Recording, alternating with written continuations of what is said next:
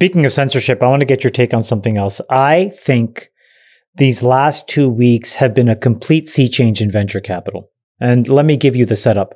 It's all of a sudden seemed like there's been a decision that's been made where the ecosystem of companies will basically use their own platforms and their own mediums to completely control the narrative and the dissemination of information about them. That the media, in the effort of company building, may have taken a big step back. I think the whole sort of like thing on Clubhouse was really interesting. I think this guy who just joined, Andreessen Horowitz, who actually hosts a show on Clubhouse, is really interesting. I think there's some like really interesting emerging managers who just have these incredibly different ways of Sriram is his name. He's been hosting Good Times at 10 or 11 p.m. every night on Clubhouse. Mark Andreessen comes to it every night. And of course, Elon came, interviewed Vlad. And then last night, Zuckerberg showed up in order to get the blueprints for Clubhouse to then put it into Instagram and Facebook. But what do you guys think of sort of like this entire sector of the economy basically trying to, I guess, organize an end around I don't know if traditional media? It doesn't seem like it's just venture, right? I mean, look at Trump. He avoided having the traditional press conference as the channel for dissemination of his point of view and communication of his objectives. And he went on Twitter every day and he just tweeted. And I think, anyone who's been part of a business or an operation that's had to deal with, media gathering facts that you don't consider to be true and you can't really counter their point, and then they publish and it's static and it's out there, you're frustrated. And in the world that we have today, which is many alternatives for going direct to our customer and going direct to our audience through social media and having control over that message, it's appealing to make the switch away from traditional PR and going to social. I mean, Chamath, you don't put out press releases. You go on Twitter and you make a statement about what your intentions are and you publish your one-pagers. And I feel like everyone's trying to do this. And there's all this like trend at big companies now too, which is how do you develop a quote unquote social media presence so you can speak directly to your audience and your customers without having to go through the press. I find it very hard to get the point across by going through traditional media. Right. It's not that it can't be done, but I find it harder and harder. And the reason is because they're in such a ferocious competition with social media. And so they have to be just as click-oriented and newsworthy as the next best tweet that's trending at that time. So it's an almost impossible task. Well, Naval had a great line about this, which I think he tweeted a long time ago, which is that the internet commoditized the reporting of facts. And so at that point, the traditional media went wholesale into opinions. And so now they all have an agenda of some kind. And especially the tech press, their agenda basically is hatred of tech. I mean, they hate the people they're reporting on. I mean, Jake, how you know this, right? I mean, having been a journalist in this, it's really interesting to hear your opinions. And if you look at trust among Republicans, all-time low in the press, and then just all Americans don't trust the press right now. They think there's hidden agendas, and it really is a confluence of events. What happened was the internet caused the revenue streams of the press to get just violently compressed or eliminated. So, you had Craigslist take the classified business, Google and Facebook took the ad business in subscriptions, Netflix, Spotify, et cetera. So you have all that revenue is gone. And what that meant was they didn't have the resources to do fact checking. And then the publishing schedule, because of blogging, which I was involved in, required that people file 2, 3, 4 times a day just to keep up. And so when you're filing even just twice a day, there is no time to get quotes from the subjects. So we have all, as people who are subjects, had quotes attributed to us that we're like, where did you pull that quote from? I'm like, 3 years ago you said this or whatever. And then you don't even know you're going to be in the story. Like the hit piece they did on you, Chamath, some sports writer in SF Gate did some hit piece on Chamath. Did they ever call you? Did they ever say, would you like to respond to this? That's how it used to work. That's what you learn when you get a degree in journalism, right? You call the subject, you interview. Of course. And it used to be you filed once every 2 weeks, or maybe if you were in a weekly like a news week or a business week, you filed once a week. Magazines, you filed once or twice per episode, per issue, or maybe once every other issue or feature writer. Now they have to publish so much. By the way, Jason, you said something. They don't do any fact checking. You said something really, really important. It's the craziest thing where these guys will not even call you and say, here's what we're running, or here's what we're going to say. Do you want to work through this with us? Do you want to tell us, are there any inaccuracies? We're really seeking the truth. Nobody's really seeking the truth. They're seeking clicks. Yes. And so here's what happens. Yeah. Your salary is now determined by your number of followers on Twitter, as is your book deal. And your Substack then becomes your negotiating position versus your existing publication. So someone like Kara Swisher, who is not full-time at the New York Times, probably makes $500,000 or $1 million a year doing her podcast with them in the editorial page. I would say somewhere between $500K and $1 million. All the other writers there are looking at other people who've gotten significant followings and saying, I have to get a big following. How do you get a big following? Well, Sacks figured that out. He didn't have a huge following on Twitter in the last couple of months, but since we did the podcast, Sacks started having an opinion and picking a side and really owning his opinion. And what happened? But in fairness, and also being super intelligent and thoughtful about it. Of course, but anybody picking a side gets rewarded. And if you go down the middle, you don't get rewarded. Because people go, that makes sense. But then I think that people should just be using facts as a jumping off point, as opposed to like weaving it into the narrative so that other folks get confused. Meaning, it used to be the case that a newspaper has an opinion page. Well, no, now the whole newspaper is opinions. Correct. Because the facts you can just get from the AP. Right? Like there's no point calling the New York Times to figure out what the hell is going on in the world. What they should be doing is deep analysis. Yeah, like that New York Times article that you brought up a couple of weeks ago, Chamath, that we talked about on the pod was about the trust fund kids who are giving away all their money. It wasn't an analysis of how many people with this amount of wealth are giving away their money. It was anecdotes to make the case that this is the storyline that they kind of wanted to progress. And, that is, I think, where you're able to kind of stay within the bounds of traditional journalism, but still, get a narrative across that is a bit sensational and it is a bit kind of, inspiring. And Friedberg, all you need to do, having been on the inside of these discussions, is when you have one person, it's a profile, as an example. When you have two, it's still a kind of a profile with an example. But once you get to three, you got a trend piece. And so what your editors say to you is, if you can get me a third person who's a trust fund kid, now we got a trend piece and we're in the clear. So let's do that and do the anecdotes instead of actual research, which then takes time and resources. And if you look, what Andreessen Horowitz has specifically done with Clubhouse is, and it's really freaked out some New York Times reporters, I won't say which ones, because every time I mention this one reporter, she pulls the female reporter card.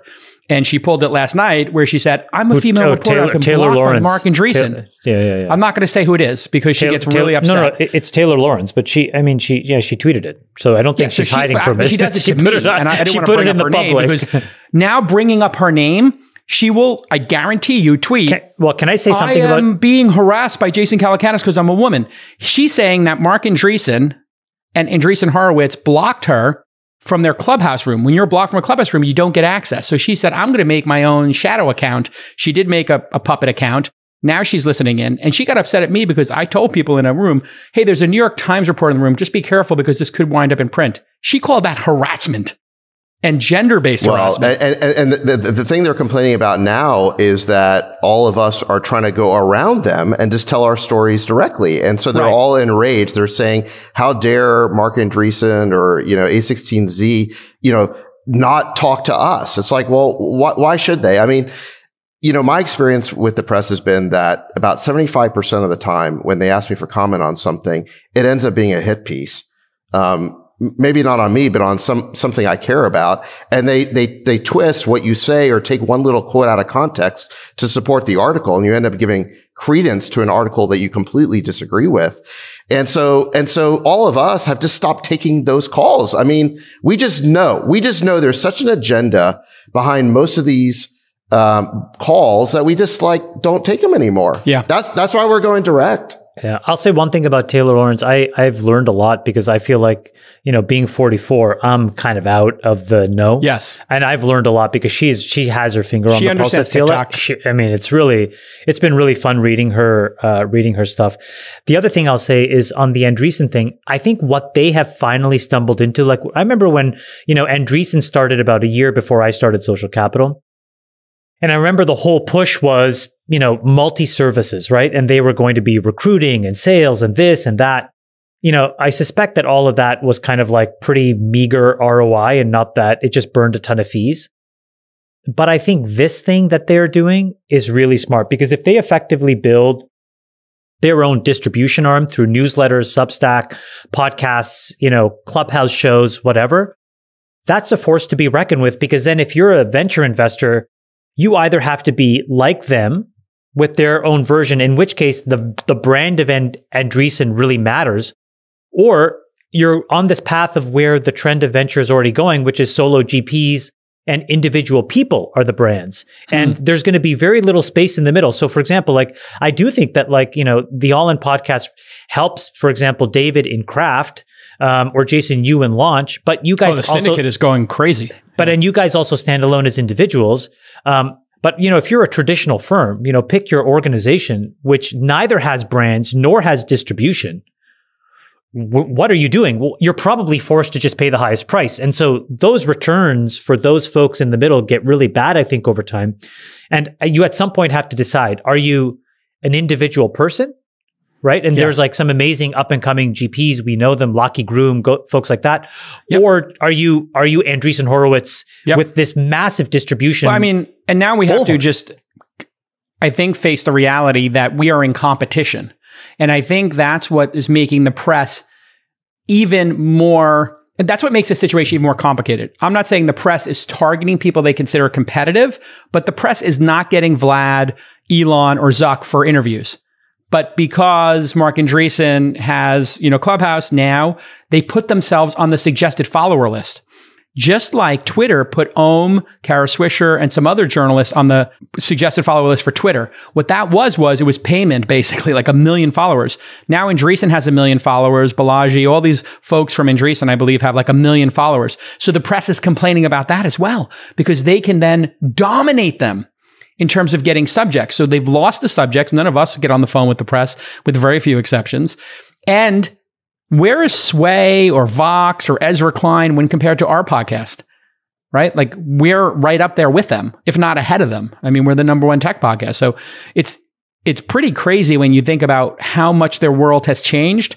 And now they're directly in competition with Andreessen Horowitz, All In podcast, totally. Pick the firm doing a venture thing. And that's going to make this even more contentious, I predict. Yes, I totally agree with that. But I do think fundamentally that all of us wouldn't have felt the same need to go around them if we didn't feel that there was such a strong agenda. Just to bring have you guys heard of gel man amnesia effect?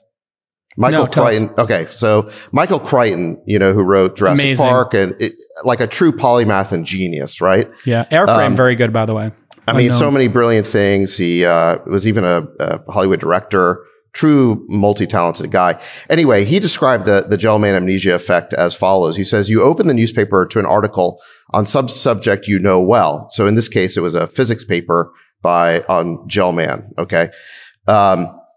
He says, I do know this. Yeah. Yeah. This is great. He says, you read the article and see the journalist has absolutely no understanding of either the facts or the issues. Often the article is so wrong, it actually presents the story backwards, reversing cause and effect. I call these the wet streets cause rain stories. The paper is full of them. Okay. In any case, you read with exasperation or amusement the multiple errors in a story. But then you turn the page to some other section, to national, international affairs, and you read the rest of the paper as if it was somehow more accurate. Totally. You turn the page and forget what you know, which is that the journalist just gets so much wrong. And I think, and all of us kind of suffer from gel man amnesia sometimes because we still, I think, when we read something in the paper, we take it at face value.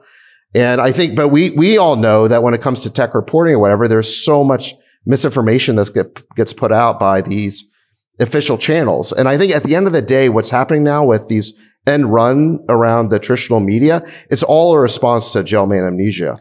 I think it's a problem of complexity. I remember years ago, when I was younger, I would read the paper or read magazines about science and engineering, and I was, really interested in these topics. And it was only years later when I actually realized how wrong so many of those articles were, as I started to read the original scientific research papers but it takes a skill set and it takes a significant amount more time to really go into depth into those papers and to actually read them. The same is true, as you point out, with geopolitical issues, like the complexity of what goes on. Yeah. Here's what I learned nations. When I was a journalist. We would have about 10 to 20% of the information about what occurred when we've published our first story. And then maybe every subsequent follow-up, we get another 10%, which means if we were really hooked into a story and we did 5 versions of that story, we might get to 40%, 50% understanding. Whereas when the 4 of us are doing a deal, and then you see this impact, you know the press is getting it completely wrong. And that was fine if you felt the press was fair. Right. But and Jason, that's what's happening is now there's a distinct feeling with subjects that they're being treated unfairly. And what I do when somebody connects to me and they say, hey, can you comment on Robinhood or whatever? I said, I can't, but I do have a great story for you about a world positive startup. And I kept doing this with Teddy, who kept asking me to give information on friends of mine, the guy from Recode or whatever, who covers like philanthropy. And every time they contact me, I say, yeah, I can't comment on that, but you can talk to the founder. But I have 3 world positive stories. Are you interested in any of them? And I just do that kind of to troll them. And they've never, in 5 years, taken me up on profiling a world positive. So if the press wants to turn this around, a very simple solution is 1 for you, 1 of your hate stories. So for every time you want to take down a company, maybe write about one company that's doing something good. There's some company doing something in carbon sequestering right now that is super valid and world positive. Write about it. And the only time they write about Tesla is when Elon trips or, somebody dies in a car, or they write about Uber because of some tragedy. Sorry, I just want to say, Jason, just going back a second, your point is one about bias, which is, creating sensationalism, sell stories. It's what consumers want to consume.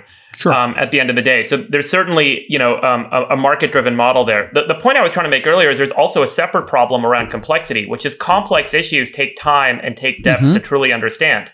And so to really understand what's going on in the Middle East or what's going on inside of a company like Facebook requires more than a 5-paragraph journal article. It requires some hours of conversation and dialogue. And I think, by the way, the craving for that depth, which delivers truth and understanding, is what podcasts can provide, and Clubhouse is providing long form content that allows you to go into 100. The nuance and into the texture and into the depth of what's going on in the world, as opposed to having the 5-paragraph littered with ads BuzzFeed article that says something sensational, but it simplifies something to the point that it's often wrong or completely misses the real depth of what's going on. And it's like, and I think they're both kind of playing into each other. Yeah. And then I want to give a prediction. They're both, what you're describing are both issues, and I think they're related in the following sense: that if you were to go to any of these reporters, like the people that J. Cal mentioned a couple of names, okay, if you were to filter their bylines and see all of their, not one story, but look at all of the headlines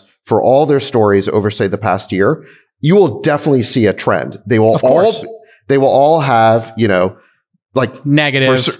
For certain reporters, it'll be 100% negative about tech, 0% positive. I mean, Aaron Griffin, I think, is the reporter who's one of the top tech reporters at the New York Times. It's just like Coinbase, away. Yeah, exactly. So when's the last time they wrote a positive story? So there is this huge agenda there. And I think it prevents people from getting into the complexity, because it's a lot easier to write, Here's the prediction.